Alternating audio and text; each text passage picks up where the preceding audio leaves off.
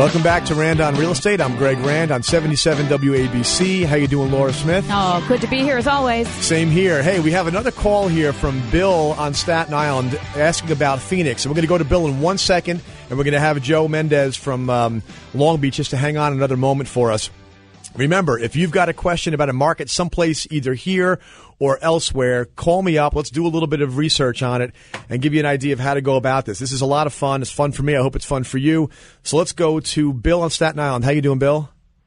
Hello, Greg. This is Bill.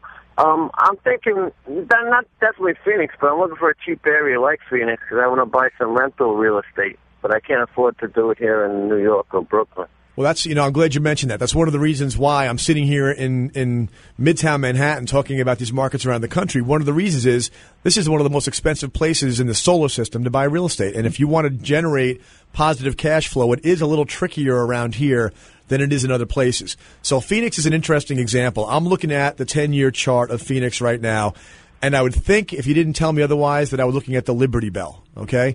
Picture the Liberty Bell.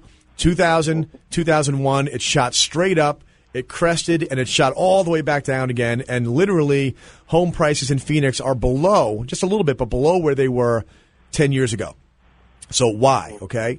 Same thing we talked about with other markets where there was too much development. The developers and the lenders and the speculators went haywire. They lost their heads in Phoenix. And the reasons why they did is that every objective analysis of the Phoenix market tells you that long-term, Phoenix has got an awesome future. Okay, it's pulling people. Like I bounce over here to that migration map that I told you about. Again, all these things are available at ownamerica.com.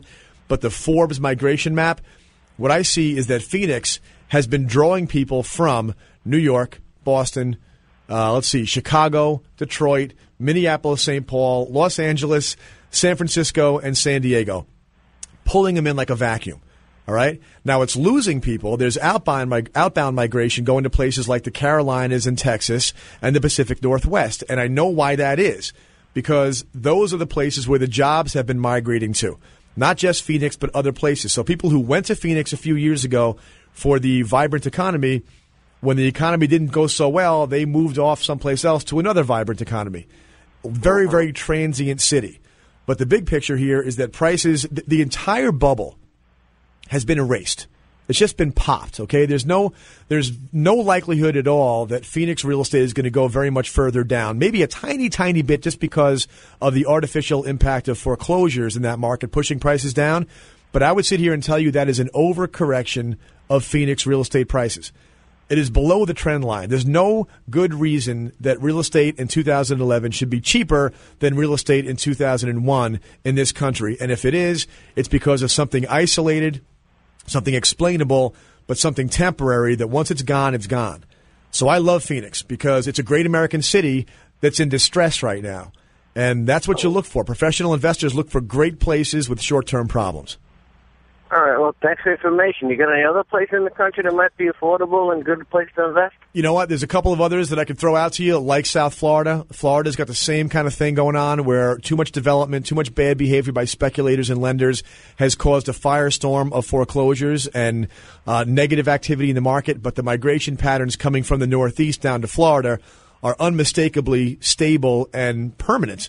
I mean, 72 million baby boomers, most of which living in the Northeast.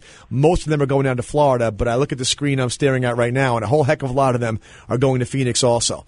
So that's how I want you to go about this. Before you start going and scrapping around looking at properties, pick yourself a market that you can feel confident that because of population trends, job growth trends. Remember, every human being that lives in that area is going to want to live with a roof over their head, and that represents demand for renting your property in the short term, midterm, and then later on when you want to sell it, folks that want to buy it and become homeowners in that market. So thank you, Bill. Great question. Great market to be analyzing. I hope you found this helpful.